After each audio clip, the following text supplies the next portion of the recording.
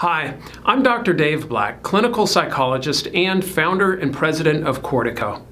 Law enforcement officers, firefighters and EMTs, dispatchers and correctional professionals are absolutely some of the most resilient and toughest people that I know. But I've also seen firsthand how the effects of devotion to helping others can build up over time. And left untreated, these effects can produce dangerous mental health problems, such as substance abuse, thoughts of suicide, depression, hypervigilance, anxiety, the list goes on and on. But there is a barrier that unfortunately prevents many first responders from ever getting help.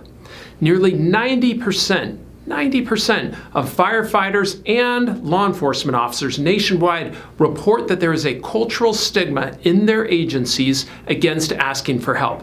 More than 80% fear that they will somehow be seen as weak or unfit for duty, and many fear that they may be putting their jobs at risk if they ask for mental health assistance. All of this underscores the absolutely critical need to provide confidential, anonymous wellness support to our public safety personnel.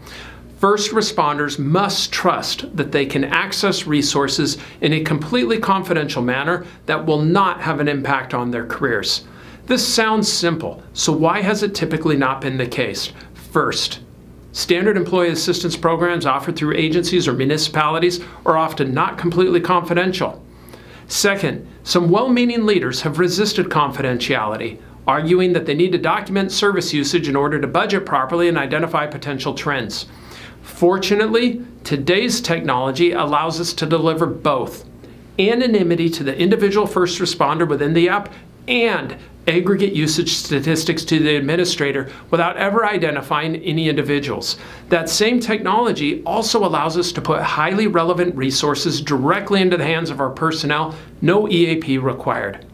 Progressive leaders around the country are working to erase the stigma around mental health issues in public safety. That's why I so look forward to the day when our nation's heroes have no reason to be afraid to ask for mental health assistance. Until then, however, I urge the leaders of all public safety agencies to provide confidential, instantly accessible mental health resources.